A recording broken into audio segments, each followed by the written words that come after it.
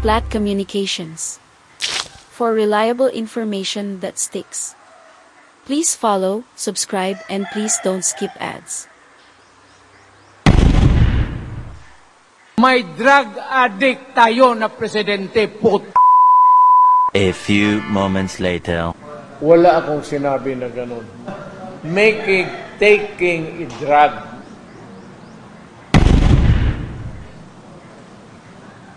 Pero kung sabihin mo, addict, wala akong sinabi na ganun. May drug addict tayo na presidente, Kayo ang mga patay gutom na vlogger for Duterte, itigil nyo na ang kahaybangan nyo at pagtatanggol sa tatay nyong asong gago at ulul na kapituko pa din kay Duterte. Panoorin nyo mabuti ang video at napakaraming kasiraan ibinato ni Dugong Duterte kay PBBM. May paghamon-hamon pa siya na magpa-drug test daw silang dalawa sa Luneta. Mga vlogger, supporter dyan, patapanggol at walang magawa sa buhay kung hindi puro humanap na lang ng content para pagkakitaan ng video para lang idepende si Duterte at utuin ang mga supporter niyang mga ulul din na katulad ninyo, di ba? At kung wala siya, nananahimik siya at hindi siya nagpapauto sa mga taong nasa paligid niya, hindi siya nagpapagamit sa mga taong nakapalibot sa kanya para sa mga personal agenda at sa mga personal interest, I think ang respeto sana ay hindi na malago. Yan ang problema sa inyo. Hanggang ngayon, nagpapakatanga. Ha? Masakit sabihin na tanga lahat kayo na mga dumidepensa na akala ninyo strategy. Matanda na si dating Pangulong Duterte. Ulyanin na. Pabayaan nyo ang gobyernong ito. Pabayaan yung umusad tayo, pabayaan natin maglingkod ang gobyernong ito nang makita natin at nang tayo'y umasenso naman. Good day, ladies and gentlemen. Our video for today are excerpts from the vlog of Philippine hard-hitting vlogger Nino Barzaga as he admonishes the remaining Duterte Diehard Supporters or DDS Vloggers who continue to try and put a spin to the recent direct recantation of former President Duterte, specifically when he accused the incumbent President Ferdinand Bongbong Marcos Jr. of being a drug addict last January 28, only to deny saying those a month after, and he claims he never said anything to that effect. This is a reaction video. And as always, we shall reserve our full reaction at the end. For clarity and context. Based on our assessment on the online persona of veteran vlogger Nino Barzaga, as we mentioned in our previous videos, we honestly feel that he is a person of substance. He is not afraid to call out fake news peddlers and government officials while using crass, vulgar language for which he has a disclaimer prior to his videos. According to him, this type of language are merely his form of expression. His analysis and questions are spot on. He has been a political vlogger since the time of President Gloria Macapagal Arroyo. He says never monetizes his social media platforms and considers this as a hobby as he does not rely on the earnings of his vlogs. His commentaries are based on first-hand knowledge and personal experiences. He has proof to back up his statements. Based on these alone, we find him a very credible and reliable source of information. Nino is someone who clearly walks the talk unlike others vloggers and influencers. We agree and we are with him in exposing fake news peddlers and outright fake news. For us, his choice of other content like goofing off and wearing odd clothing based on his sexual preference does not matter. It is his right to express himself. So are you ready? We shall start immediately after our channel intro with shout-outs. Thank you.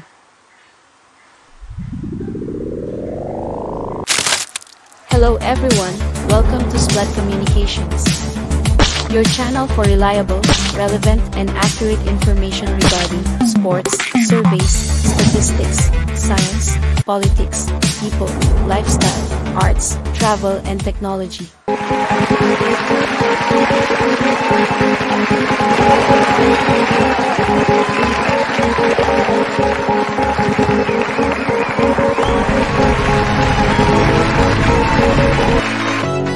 Kanino daw napupunta ang pera?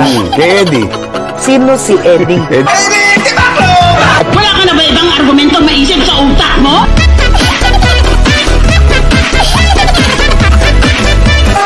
Tumindig kayo! Yung ganito. Tinitiyak ko, meron ding titindig sa tabi nyo. At para lalang sigurado? Ano pangalan niyo ulit? Rastaman. Yo. Half human, half zombie. What you gonna do?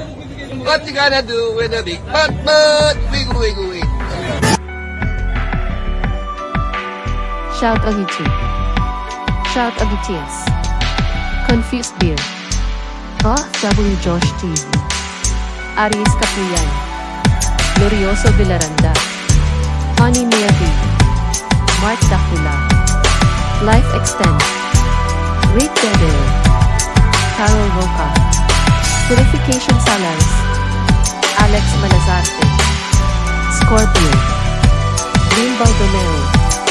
Roberto Leopande. Joel Castro. Rilardo Guerra. Amado Salisi. Randy Jagusay. Walter Dower. Terry Coy. Rose Cap. Ana Cordova.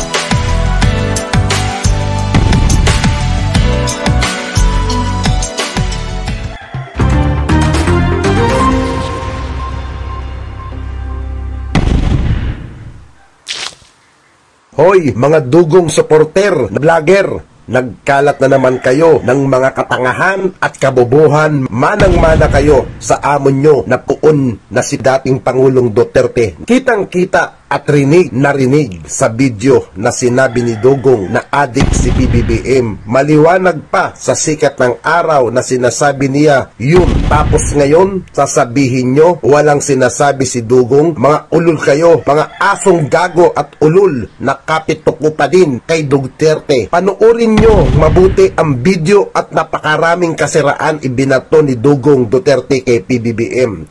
May paghamon-hamon pa siya na magpa-drug test daw silang dalawa sa Luneta. Hoy, mga gago, wala kayong mauulol dito, kayo na lang ang mga hindot at palipundas, mga adik dito sa Pilipinas. Kayo ang mga patay gutom na vlogger. For Duterte, itigil nyo na ang kahibangan nyo at pagtatanggol sa tatay nyong taranpadot gagot na manyak na si Mang Kanor.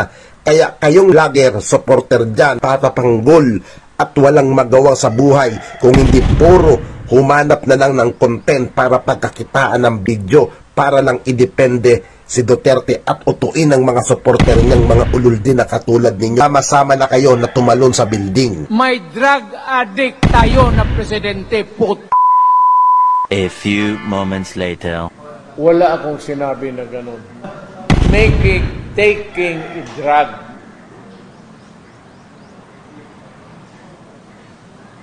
Pero kung sabihin mo, addict, wala akong sinabi na ganun. May drug addict tayo na presidente, put. Ngayon, anong tawag doon? Wala siyang sinabi na kung ano-anong paninira sa kasalukuyan administrasyon. Alam nyo, sa mga Duterte vlogger na nagsusumiksik ngayon, na sinasabi ninyo strategy daw yan ni dating Pangulong Duterte, isang katarantaduhan, isang kaululan, at higit sa lahat, hindi nyo kayang iparibat.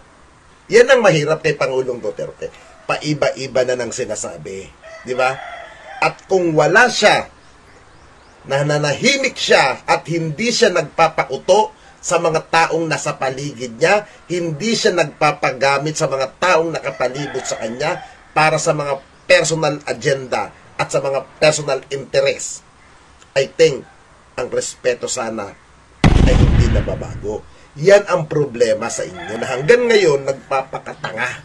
Ha? Masakit sabihin na tanga lahat kayo na mga dumidepensa na akala ninyo strategy.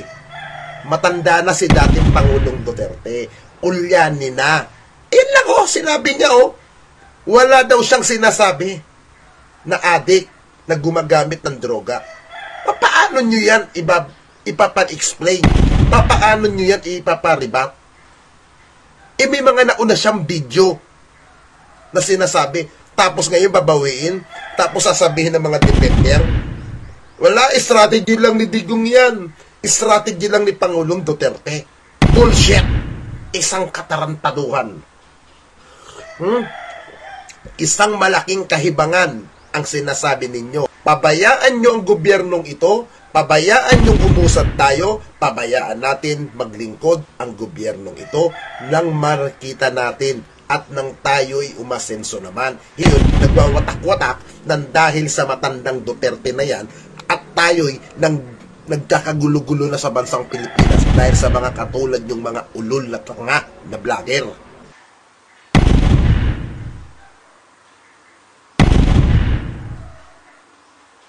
All real talk. Everything that Cap Nino Barzaga mentioned in this vlog is all real talk.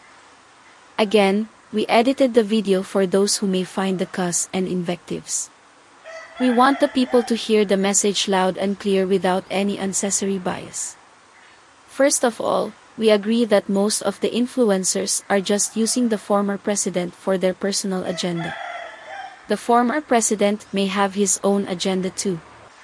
Whether why he changed his statement is no longer a surprise for us, as there have been so many instances that he has done this kind of double talk.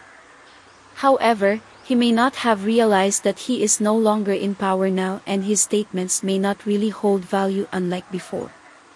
We agree with Cap Nino that these other vloggers should just allow the former president to retire in peace with his grandchildren. He deserves a break. His failing health and memory could no longer bear to withstand all the challenges facing the nation. If these vlogs and supporters really care for the former president, the best gift they could give him is peace of mind in the remaining days of his life.